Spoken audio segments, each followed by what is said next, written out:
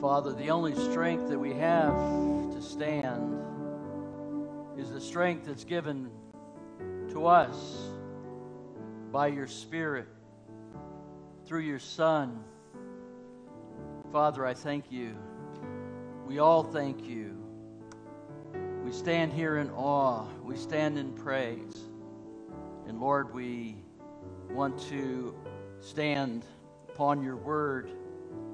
And as we see what you have for us in it today, that we might live lives that are worthy of your calling.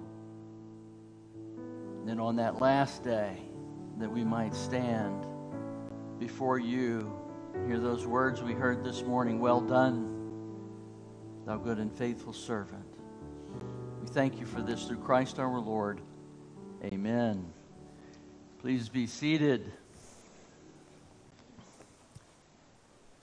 In his biography, Just As I Am, Billy Graham tells a story that revealed a devastating feeling that he experienced because he missed something important, something that was irrecoverable.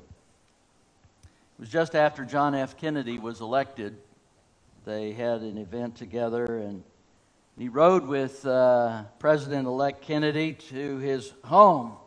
And on the way home, this was when he was still driving his own car, President Kennedy, then President-elect, he stopped on the side of the road.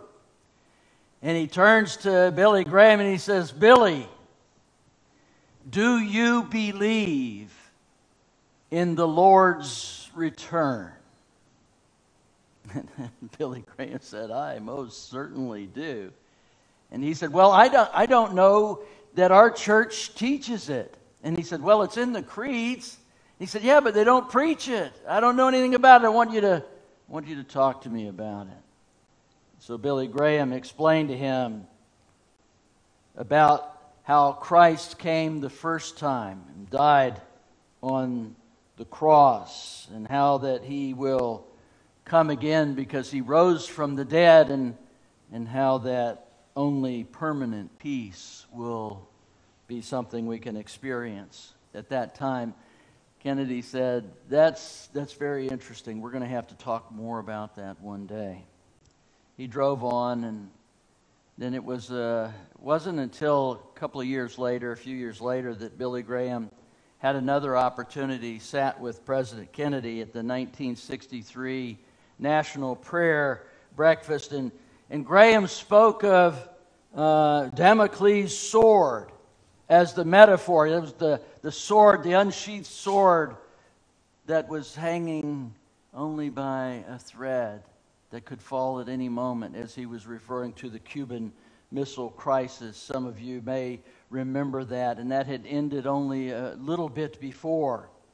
But Graham had the flu. He only spoke for about 6 minutes. Kennedy spoke, and they went out to the car together. And Kennedy, then president, said, "Billy, would you ride back to the White House with me?"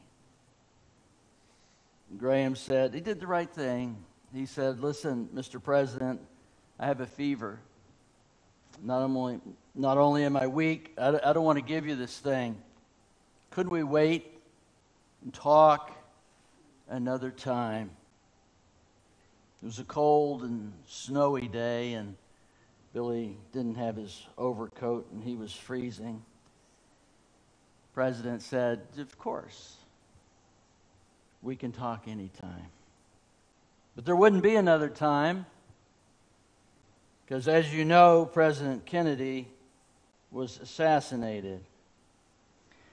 Graham laments in his book his hesitation at the door, his request, "They haunt me still. Should I have gone with him?" It was an irrecoverable moment. Have you ever missed a moment? Has something with only one opportunity slid by you and you watched it go past, and you either could not would not or did not stop it. Perhaps the miss was perfectly understandable. I mean, after all, Graham did exactly the right thing. All of us came with our masks today. Would we not have done the same? There's no guilt-worthiness here, but nevertheless, the moment passed. But that feeling, when you feel like you've missed something, is one of the most dreadful feelings that you can experience. This sense of loss and pain. You know, I feel bad enough when I miss an appointment. But what would I feel if I had believed, or if I believed that the Lord had come for His saints and I missed it? And I missed the moment. You know, the Thessalonians thought just that. Turn with me to 2 Thessalonians chapter 2, verses 1 through 7. There's a whole lot in this chapter. We're only going to go through verse 7. 2 Thessalonians chapter 2, verses 1 through 7. Now, concerning the coming of our Lord Jesus Christ and our being gathered with Him, we ask you, brothers, not to be quickly shaken in mind or alarmed either by a spirit or a spoken word or a letter seeming to be from us to the effect that the day of the Lord has come.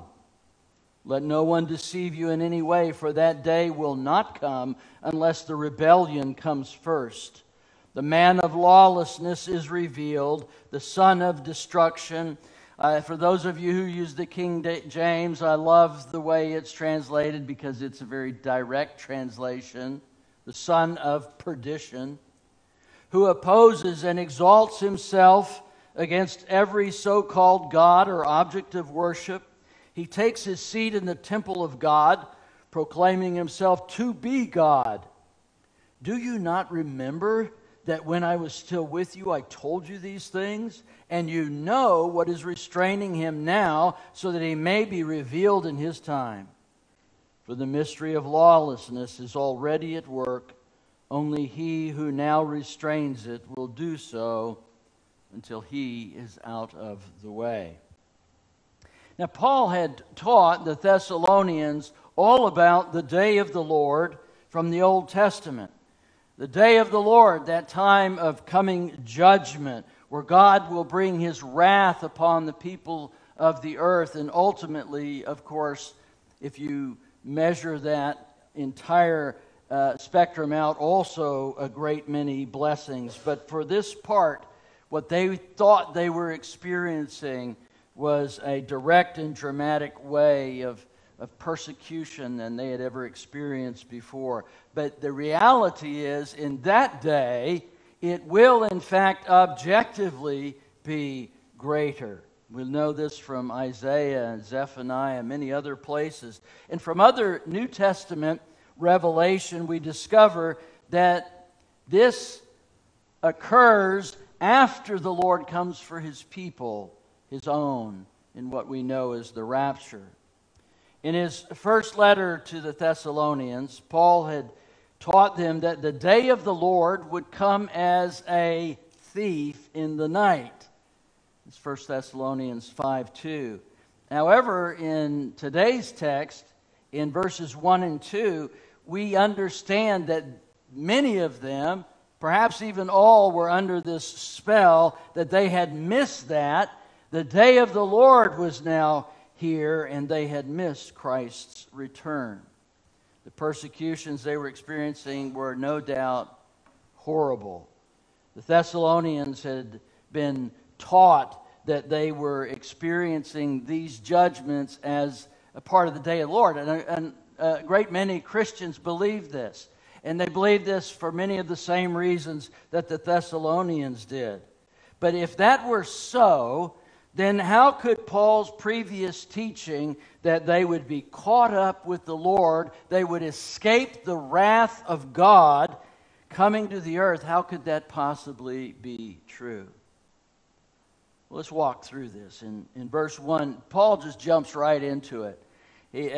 Right into the coming of our Lord Jesus Christ in order to straighten out the matter. The only thing I want to point out here is that in the ESV that I read, it says, we ask you. That is not strong enough. Paul is not saying, Thessalonians, we ask you. He wasn't. It's closer to beg. It's the best translation is using a word which we don't use in English anymore. It's beseech. We beseech you. Ask is simply too weak a phrase here. But Paul warns them and us against believing false teaching. So apparently the belief that they were currently suffering under came to them through a series of prophecies. When it uses the word spirit, that's generally what that means. Somebody stood up, said they had a revelation from the Lord, and that was, we are now in the day of the Lord. And people said, okay, maybe that's real. And then there were reports that other people were teaching this, and then apparently we find out in chapter 3, in verse 17, apparently someone had forged a letter or written a letter to the Thessalonians and claimed it claimed to be from the Apostle Paul. Paul says, it wasn't me. I didn't write that letter. So they were getting it from multiplied sources that they were now in the day of the Lord. They had to rethink their theology, but they were shaken. They were tore up inside that they had missed this. But if it were the day of the Lord, again, how could Paul speak of the Lord's return as preceding the day of the Lord? These two separate events. There are two things that are happening here.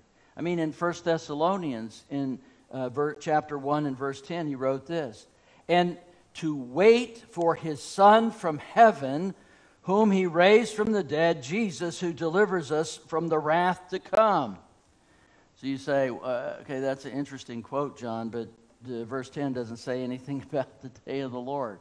So how do you see that is telling them that they hadn't missed it? Well, you're right. There's nothing in there about the day of the Lord. But for the last 6 months or so, we've been constructing a very powerful argument as it relates to the day of the Lord. We learned that John was propelled in the book of Revelation to this day of the Lord. We learned that the opening of the seals and that the judgments to be experienced largely were spelled out in the book of Revelation. And that most of the book of Revelation, in fact, concerned itself with the day of the Lord.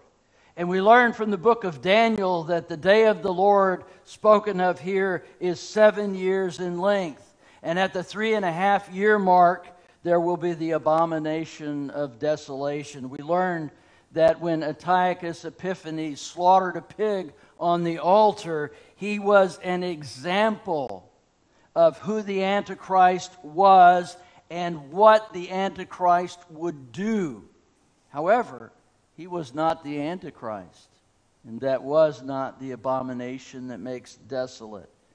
And then we find out from Daniel and other places that it will be the man of sin, not a man of sin. He would be the Antichrist, not a Antichrist or an Antichrist. In other words, Paul taught that the Thessalonians had turned from idols to serve the true and living God and to wait for his Son from heaven. This will even become more clear in just a moment. You know, from the earliest days of the church, the Christian community earnestly anticipated the return of the Lord. You have to understand that when something is that proximate, they saw him leave. In fact, when he rose from the dead, the disciples asked what? Will you at this time establish your kingdom? No, that's not the time yet. But they all anticipated that Jesus Christ would come. James believed this in chapter 5. He says this, "Be patient, brethren, until the coming of the Lord. See how the farmer waits for the precious fruit of the earth, waiting patiently for it until it receives the early and latter rain. You also be patient. Establish your hearts, for the coming of the Lord is at hand. Do not grumble against one another, brethren, lest you be condemned. Behold, the judge is standing at the door." Peter also wrote, James, now you have Peter, "The end of all things is at hand. Therefore be serious and watchful in your prayers." The author of Hebrews, which we read from chapter 10 this morning, "Let us consider one another in order to stir up love and good works, not forsaking the assembling of ourselves together, as is the manner of some, but exhorting one another, and so much more so as you see the day approaching." The firm persuasion that Christ could return at any time permeates the entirety of the New Testament. In fact, Paul himself thought that he might be among that company. And when he said, "We who are alive and remain until the coming of the Lord, we who are alive and remain shall be caught up together with them in the clouds to meet the Lord in the air." That's in 1 Thessalonians. That's what these people were afraid they had missed. Finally, Paul made it clear that a watchful and a hopeful expectancy of the Lord's return is actually a godly virtue that he wants to instill in us. Where he says this, "For the grace of God that brings salvation has appeared to all men, teaching us that denying ungodliness and worldly lust, we should live soberly, righteously, and godly in the present age, looking for the blessed hope and the glorious appearance of our great God and Savior Jesus Christ." Simply put, the New Testament is crystal clear in its anticipation that Christ's return could occur at any moment. We use the word his imminent return. So what does imminent mean? Does it mean soon? Well, it certainly has an element, a time element to it, a temporal element to it. Generally for us, when we use it, it means short. But biblically, it doesn't mean short necessarily. What it means is nothing has to happen between now, or then, I should say, and now for the Lord to return. In other words, there are no prophecies that have to be fulfilled before the Lord can return. He can return at any moment because it makes no sense. Now hear me, this is the argument, and I hope it's beginning to solidify in your mind. It makes no sense to say, wait on the Lord, when what you're really waiting for is the beginning of the day of the Lord, so that if your math is right, you'll know exactly when he's coming back. And all you got to do actually is count the days from the abomination of desolation. As soon as that happens, we got it. No. No one knows the day or the hour. That is appointed by God. And he's not talking about the beginning of the day of the Lord. He's talking about his return for us. And Paul is not done with this either. Paul is going to go on. He's going to say a few more things about this so that these words would not ring hollow. I believe and have almost since I became a believer that there was nothing that needed to occur for the Lord to come back for his own. Because if there were something, then his return would not be imminent. And all the New Testament writers would be wrong. And I cannot and will not and do not believe that. It's inconsistent with the tenor of the entire New Testament.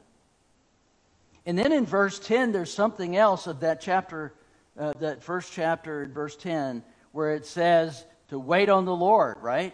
You've been delivered from idols. You're serving God. You now wait on the Lord, and because something else is going to happen. You will be delivered from the wrath to come. Now, a lot of believers, when you say the wrath to come, what is God's wrath? They go, ooh, that's hell. That's what that is. Lake of fire. You know what? Okay. All right. No Jew would have thought that. Any Jew, anyone who knows the Old Testament, when they hear the wrath of God that is coming, they are not thinking about hell. They're not thinking about eternal punishment. The wrath of God they're thinking about is the day of the Lord. No one has thought that in that community, or even in anyone who knows the New Testament, since they've read Daniel for the first time. And you find out that what is happening is that the day of the Lord is going to come as a time of God's wrath, and yet the Apostle Paul says, you will not be subject to wrath.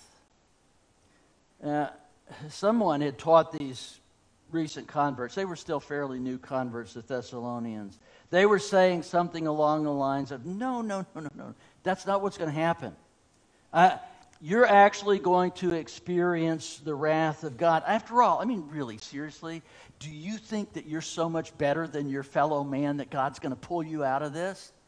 Give it a rest. You're not any better. God's not going to take you out so that others can experience that. You know what? Somebody could make a powerful argument to such a thing. But no believer believes that. No believer believes that they are better than anyone else. In fact, what they do believe is that the wrath of God was buried in Jesus Christ on the cross. The wrath due to you and to me was the sword of God's wrath was plunged into Christ. We're not going to ever, listen to me, if you are a believer in Jesus Christ, you will never, ever, in any form or fashion or way or means or in any other way experience the wrath of God. Ever. Because if you say you do, that diminishes the work of Christ on the cross, and you have to pay a little bit extra. Jesus, it wasn't quite enough. I got to pay. That's not what the Bible says. But I tell you what,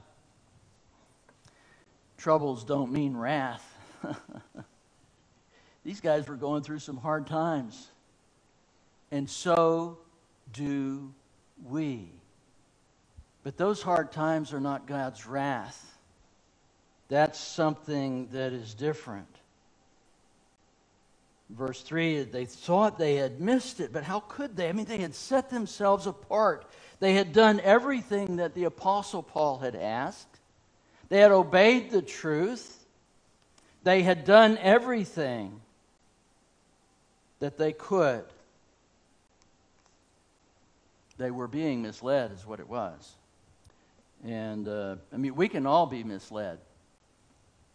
If the personality is remarkable enough, if the words are smooth enough, if you're not anchored in the Word of God, you can be misled. We all can. The antidote to this poison that was introduced into their system was, of course, God's Word. I mean, so Paul tells them a few things.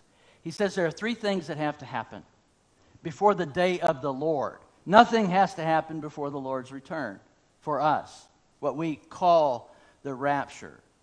It's a Greek word that means to be drawn away quickly.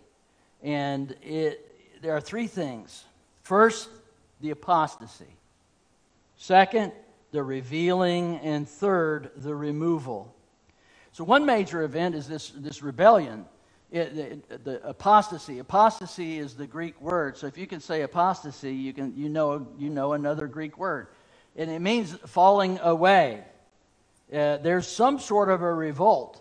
There's some sort of rebellion inside the church, an abandoning of positions long held dear. And, I know apostasy has been a part of the church since the church's beginning, but there's something about this that is going to be particularly distinct. It's going to be almost like a total overthrow of the church, and it's going to be distinguishable. I mean, Paul wouldn't have mentioned if it wasn't. Another event here is that the day of the Lord occurs, that there is the revelation of the man of lawlessness. Now, the tense that Paul is using here is that this revelation is going to actually be a revelation. In other words, everybody's going to go, ooh, that's him. There's something that's going to happen where they're going to know who this guy is. And he's going to be fully associated and characterized by lawlessness as the son of perdition. So it seems probable to me, and this is obviously, who knows what will happen, but from the biblical evidence, it seems that he will be made manifest when he breaks his covenant with Israel that he'll have made or people who know when he makes the covenant, they'll know who he is. But at the 3.5 year mark, everyone will know who he is. He'll be widely recognized. Further, he is he's an adversary of God. He's going to replace, in verse 4, he's going to seek to replace the worship of the true God and have worship brought unto himself. He's going to proclaim, in fact, to be God. Now, all the early church fathers, you have to understand that until Constantine, everybody believed this was going to be a person. After Constantine, we run into some issues because they're going, wait a second, now government and the church and all this is like one big pot. We need to rethink our theology. And it was up until the 1800s that people began to say, no, this is a real guy. This isn't a metaphor. This isn't some sort of a system. This is not some principle. This is a real person. And we've not seen anyone like him on the stage of human history. He hasn't come yet. So this teaching was nothing new for the Thessalonians. I mean, Paul had taught them in verse 5. He says, I told you all this stuff before. And you know what's amazing to me? He wasn't with the Thessalonians very long. The Thessalonians were brand new. And he says to us in his word, I told you all this before. In other words, the Apostle Paul didn't think that prophetic truth was too deep or too complex or too anything else to keep from new believers. He shared it right with them. But then we come to a very interesting piece here in verse 6. The emphasis shifts to what is presently restraining the revelation of the man of sin. Paul said the Thessalonians knew who he was. You know this. You got this, right? But he didn't identify him here. So that leaves us, okay, so now we have to do a little sorting out to figure who this is. But something or someone is withholding, is restraining lawlessness. And he says that there's even this secret power, that mysterion. This is the same word that's used of the gospel as it relates to the Gentiles. It's a mystery, something never before revealed, and that is this. A mystery, in this case, is the revelation that there's going to be a future climax of lawlessness in the world. And we see that already. In effect, we see lawlessness at work. I mean, all rebellion against divine law is directed by, aided and abetted by Satan. And it's been in operation since Adam and Eve. But lawlessness is actually being restrained. And it will continue to be restrained up until the time for the revealing of the man of sin. And that The question we have is, okay, who or what's restraining this satanically empowered movement against God's law? Many have said it was Rome. I mean, that's after all, the Apostle Paul says they don't bear the sword in vain, right? They don't. So Rome, but Rome's not on the scene, folks. That has passed into history.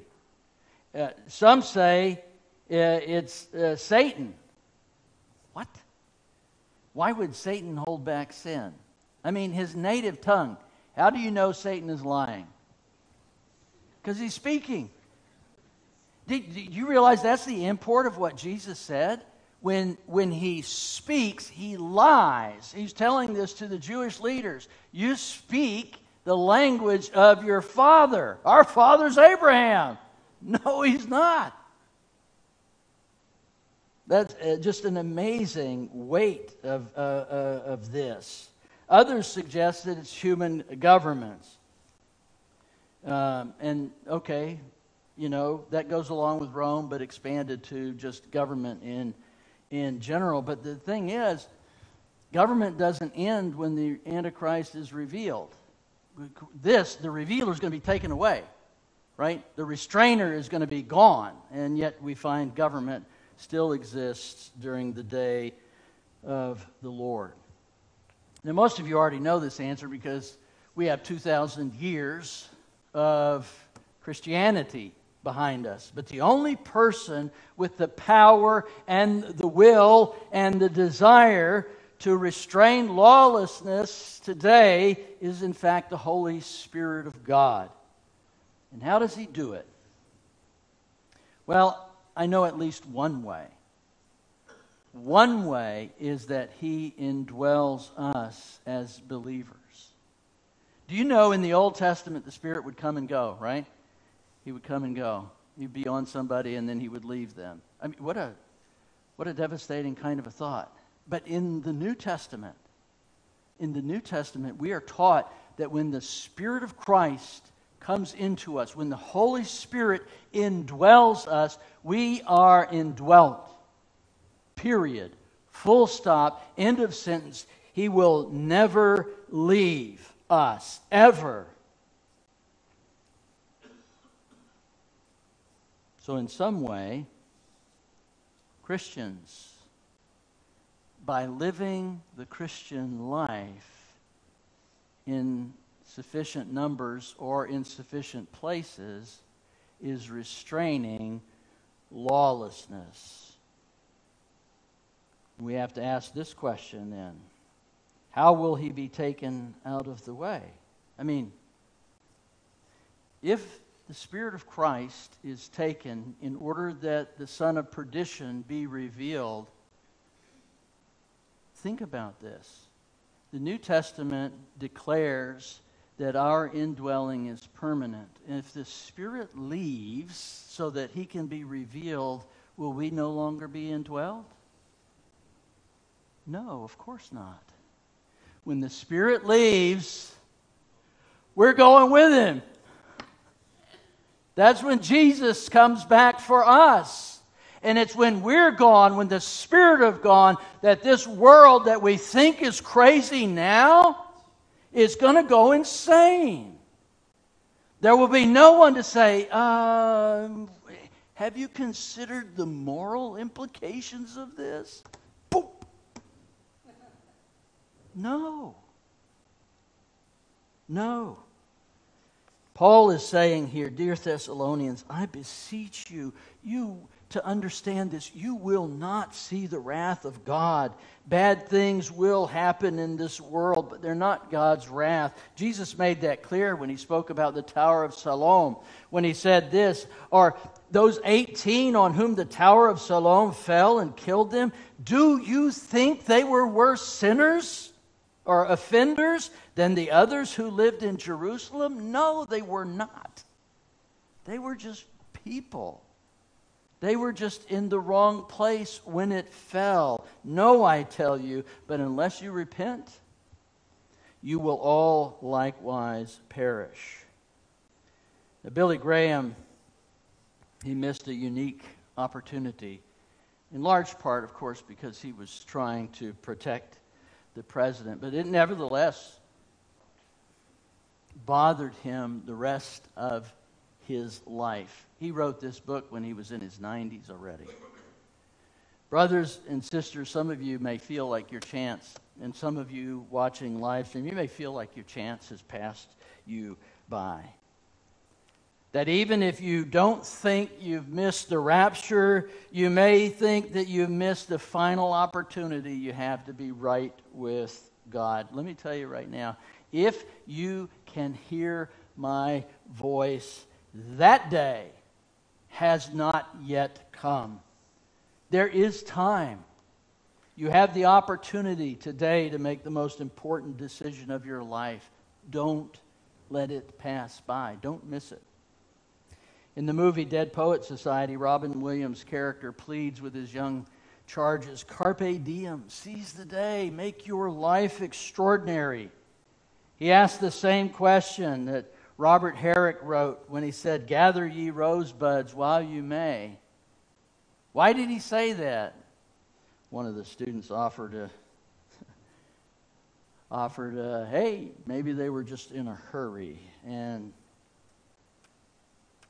Williams' character said, no, it's because one day you will stop breathing. One day your life will be over. Did you miss it? Did you miss the life you could have had? If you feel that way at all, Christ will give it to you. He even promises to restore the year of the locust. I love that. If only you will turn to Him. Come to Him today. Do not delay, because the day is approaching. Father, we look forward to the day when you will come for us. We look forward to the day when we will be with you, when the trials of this life, even of the kind the Thessalonians were facing, will be over. And we will be with you forever in glory. And Lord, may we not misunderstand your grace. We will not face your wrath, but only your firm hand of love. Strengthen us, encourage us with these words that the Apostle Paul had given to the Thessalonians, that they might live lives not of anxiety and stress and fear, but of power and of expectation, and to give you glory. Through Christ our Lord. Amen.